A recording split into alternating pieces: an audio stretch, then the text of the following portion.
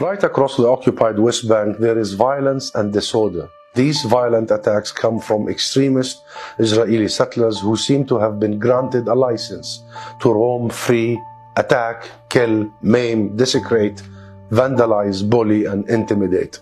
They have the full protection of the Israeli military. At least 10 Palestinians have been killed in October, including 6 children as a result of this tension. It follows a general increase in attacks over the past several months that saw the UN call 2021 a year in which Palestinians had to endure, and I quote, the highest recorded levels of settler violence in recent years. This is the facet of Israel's system of oppression that most clearly shows its inherent racism and discrimination. Illegal settlers are subject to civilian law. Palestinians are subject to martial law. Separate laws for separate peoples mean one thing, and one thing only: apartheid, a situation in which one set of people have more rights than another set of people.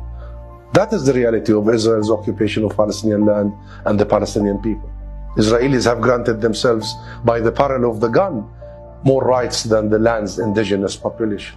And that lies at the heart of what we see today, where unhinged mobs of extremist thugs roam the streets.